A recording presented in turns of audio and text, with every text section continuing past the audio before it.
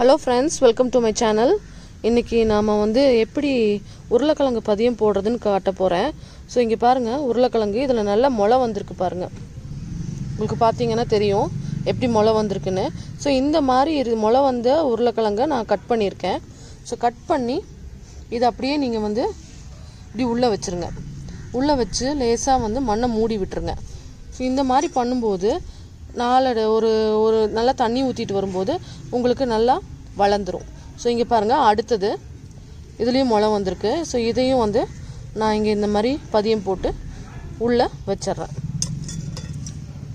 இன்னும் 2-3 நாள் கழிச்சு பார்க்கலாம் எப்படி வந்திருக்குன்னு. 5 டேஸ்க்கு முன்னாடி நாம உருளைக்கிழங்கு இங்க வந்து பதியம் போட்டிருந்தோம். அதில இருந்து பாருங்க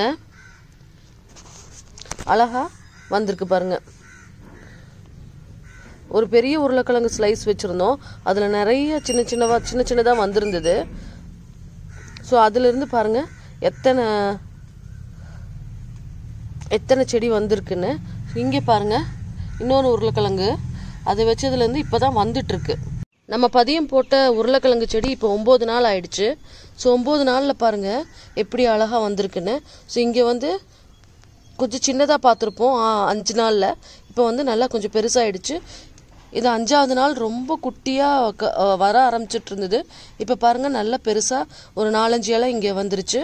சோ இதே போல நல்லா வளர்ந்து ஒரு 2 மாசம் 3 மாசத்துக்குள்ள உங்களுக்கு வந்து உருளைக்கிழங்கு கிடைச்சிரும்.